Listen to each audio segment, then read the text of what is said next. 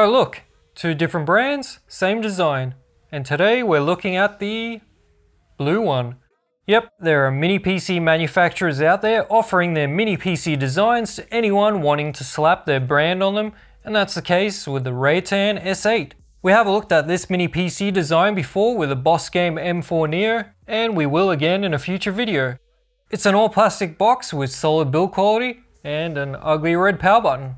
Well, at least the color of the mini PC sort of matches the CPU inside it, which is Intel's i9-12900H, a flagship from a few years ago.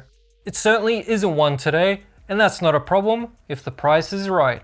The 12900H comes with plenty of cores and threads, along with Intel's Xe graphics, but has been surpassed thrice generationally on the Intel side. Included in the box with the S8 is a compact 19V 120W power supply, VESA mount, and HDMI cable. Pretty standard. Reatan has the S8 mini PC available with a 1TB SSD and 32GB DDR5 option, coming in at $469 on their official website. It's also available on Amazon. With a stiff competition from every angle, the S8 is going to be a hard sell unless it impresses in other ways. For ports, the mini PC features dual USB Type-A 10GB on the front, Thunderbolt 4, which worked fine powered by my USB-C monitor, and an audio jack. There's an Intel Wi-Fi 6 chip for wireless and Bluetooth. The back has dual Intel LAN, HDMI 2.0, DisplayPort 1.2, and dual USB 3 10GB. Nothing out of the ordinary, and the possibility of 3 displays. It's easy enough to open the S8 with 4 exposed screws. Lift the lid, and then another 3 screws to remove the SSD and RAM cooler.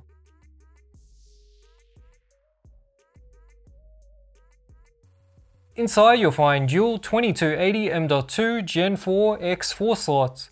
One is occupied by a Kingston Gen 4 NVMe, and there's 32GB of DDR5 running at 4800 megatransfers. The M.2 wireless card is easy to upgrade or replace. Windows 11 Pro is included on the SSD, and a scan came back positive for a registry entry having been modified. The Never Show file extension. I don't think this is malicious at all, but why not just give us a clean install? Ubuntu works fine on this mini PC if you prefer to use Linux. Now let's see how Intel's i9-12900H in this mini PC holds up in today's market. It's nothing special in single core Cinebench, with a pretty average score at best. Multi-core performance out of the box is a bit higher on the chart, and the performance profile in the BIOS lifts it further. The single core performance is rated a bit better in Geekbench's varied workloads. And the same can be said for multi-core, where it rivals something like a similarly priced Ryzen H255 mini PC. In H.264 CPU video encoding, the S8 is smack bang middle of the chart. However, the Ryzen H255 chips win out in this workload, and by a bigger margin in the longer AV1 encoding test, where the Reatan S8 drops down the chart. An area this mini does better than expected is in the Geekbench AI CPU test, but unfortunately it does very poorly in the AI GPU test. DDR5 helps push the GPU score up in 3D Mark, although Intel's iGPUs are notorious for being optimized for the benchmarks and not for actual workloads, like games as an example. That being said, the S8 is far off something like a Ryzen H255 across the board in all 3 tests, and it struggles a lot with the modern Steel Nomad Lite DX12 benchmark. And that means it's got no chance with modern AAA games. Reatan's S8 has around mid-range CPU performance and below mid-range GPU performance. Unless you want to play some esports games at 1080p low, your only option is running an eGPU. Here I'm testing the mini PC using an RTX 4070 Super eGPU on the Thunderbolt 4 port. When it comes to compiling code, Intel CPUs typically do pretty well, but this one is still behind a Ryzen H255 mini PC. Photoshop performance is decent, but again behind the similarly priced competition. And the same applies for Adobe Premiere. The included Kingston Gen 4 NVMe SSD is one of the slower ones around and gets beaten by some Gen 3 SSDs in the storage benchmark. Its temp during the thrash test, which has all cores under load and the SSD fully utilized, was higher than expected. Still, not in thermal throttling territory, but I expected better. You might have noticed when we opened it that only half a thermal pad is used for the drive to connect to the plastic cooler, which isn't great for heat dissipation in the first place. Bluetooth range is above average at 6.5 meters or 21 feet, and there were no Wi-Fi problems with this Mini at 12 meters or 39 feet from the router using the 5G band. Idle power draw for the S8 is pretty high, as it is with other i9s. But the S8 does take the win, or loss in this case, amongst the Intel i9s. Maximum power draw isn't too far off the other mini PCs, but it's higher than most. And the performance mode added a few more watts.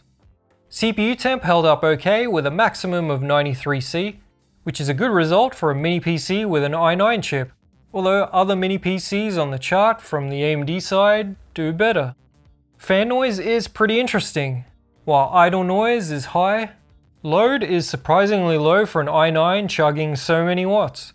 With the balance mode, it doesn't go up much compared to the idle fan noise, and performance mode doesn't add much more either.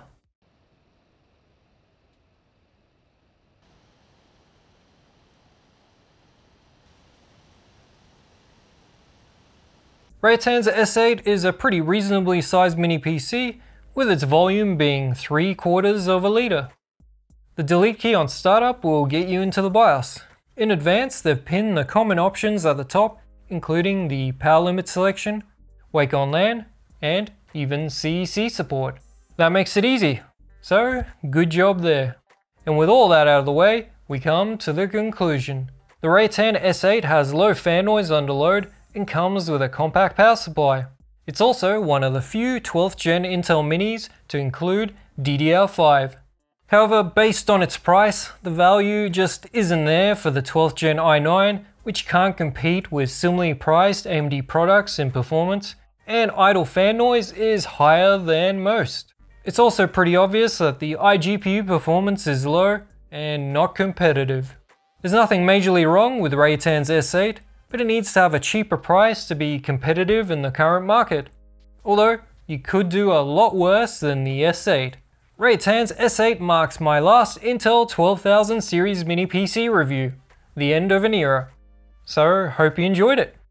Or not. Either way, I'm done with them. Oh, and here's another Reatan mini PC known as the Silver 9 to end this video on. Cheers!